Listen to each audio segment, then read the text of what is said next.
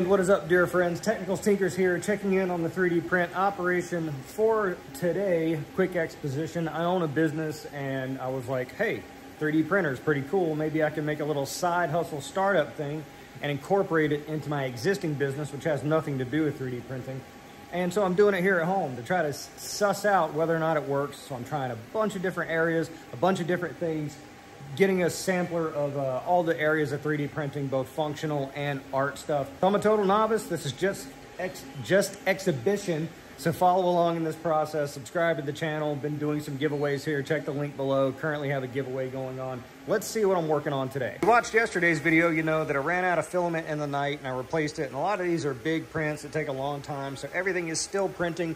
Unfortunately, I really don't have much to pull off the printers. That'll be for tomorrow's video. I guess today's video will be pretty short. A Saturday video, you know, not a lot of people watching YouTube on Saturday anyway. So that leaves a little something to go into the Sunday stuff with. But right here, we've got the middle section, the drum of the Colt Python giant wall art pew pew, character model thingy, rolling tray thingies down there, burning up spools. My new shelf should arrive today so I can get this stuff organized. Someone was saying I should do a rip rack system for the spools, the open spools. And once I get the shelf in, I might do that. But I'm thinking here, once these things finish their prints, which that I think's got another maybe like 12, 18 hours on it. I think what I'm gonna do is the Sobol doesn't have a lot of clearance here, but there is a little room up here, maybe another this much. So I could move the rack up maybe like 1 or 2 notches, tuck the Sobol up inside, and that way I can bring this shelf up higher, and then that kind of gives me some, like, not so much more room, but it brings it up higher so my old man knees don't have to get down here. And I kind of don't like my nicest printer down here on the floor, so I think I might swap it up there, move the A1 in there, or maybe even move the A1 back in my office just so I can do like quick prints on it. Not sure, still kind of deciding what I want to do about that. Over here on the Sobol, this is the grip section, the sides of the Colt Python model. I'm doing that with this Elegoo wood PLA. So it says it has wood fibers in it. Just looks like basic beige PLA to me, but who knows. This is for the GLAMP, the gun lamp.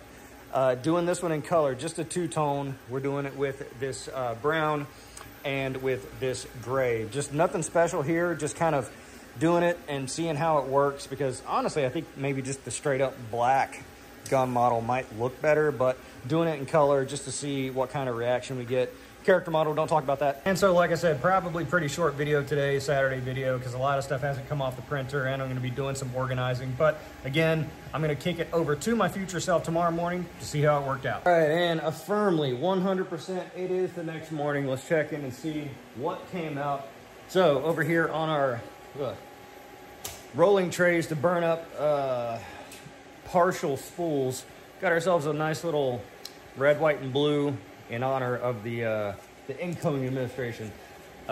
Rolling trays here came out pretty good, even though considering I was worried about layer adhesion because of like the age and the brand and maybe some of these spools are PLA versus PLA plus, but pretty uniform and consistent, so that's a win there. Middle section of the Colt Python here, coming out pretty good. Those are quiet, Sobol's quiet.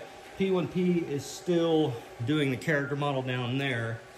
You can kind of see maybe what that's going to end up being. And for the GLAMP, the gun lamp, we did a full color print of a smaller version of the Colt Python. Did it in just basic brown and gray. So I'm going to peel off the supports. Let's go peel off the supports and slide it on a lamp and see if it looks good. All right, and so here is the GLAMP V2.0, the GLAMP Model C, model color. So again, a simple gray, matte gray probably would have worked a little better if maybe they have like a slate gray or a darker gunmetal gray. And also this, you know, that the wood coloration PLA that I'm using for the big model might have looked a little better on this. This is a little more cartoony. And the black lamp, maybe it would look better on like a brown lamp or a brass or something like that. But overall, it's not too bad. I mean, it looks like you can grab it and kind of, you know, like licensed to illuminate, I guess. So that's that. Honestly, I think I like the black one a little better. It's just a little more elegant, refined. Maybe you can make it, I can make it a little bigger. This is about as big as I can make it with the bamboo, but if I'm doing it all in black, I could probably do this on the Soval, something a little bit bigger, because I need to stand it, like I'll put these on Etsy, and I'm thinking of pricing them pretty aggressively, but with plenty of room to make sure that it's not even close, that I, to turn up profit, assuming Etsy fees and shipping and the sales tax that I pay on Amazon and ththings like that. But this is truly a take it off the plate, put it in a box and ship it type thing. I'll take the lamp out. I'll probably even assemble it and just put it, in the box like this. A bunch of packing material around it so it just comes out. People don't have to put it together. I could maybe do the gun. Maybe that's what I'll try next, because I got a bunch of that copper and a bunch of that brass PLA. So what if I did like the whole model in like the brass or the copper? Might have a cooler vibe, but hopefully getting this on the Etsy today. If you'll notice, keen observers probably noticed the hammer is missing on both of these.